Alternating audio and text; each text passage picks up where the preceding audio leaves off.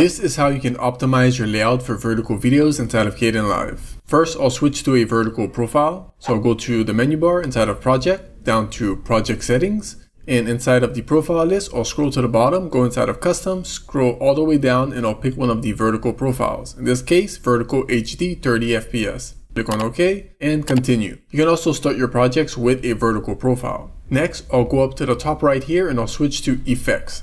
I find that this layout is the easiest one to convert into a vertical layout. Then let's go over to the menu bar again, go down to Show Title Bars, check it on, then back to View. Go down to Dock Area Orientation and switch to Arrange Dock Areas in Columns. This will give us vertical columns. And now we can grab our project monitor, drag it to the bottom right corner, release, and you have it in a vertical manner. Next, we can grab the clip monitor, and because we activated the Show Title Bar, we'll have the title bars up here so we can easily grab and drag our tabs. You can rearrange these however you prefer. Then I'll grab the project bin, I'll snap it out, and then I'll put it to the left over here. Personally, I'm going to disable the time remapping, arrange everything. Once we're done, go to View, uncheck Show Title Bars, then go up to View again, down to Save Layout, name it however you want, so Vertical 2 in my case, OK.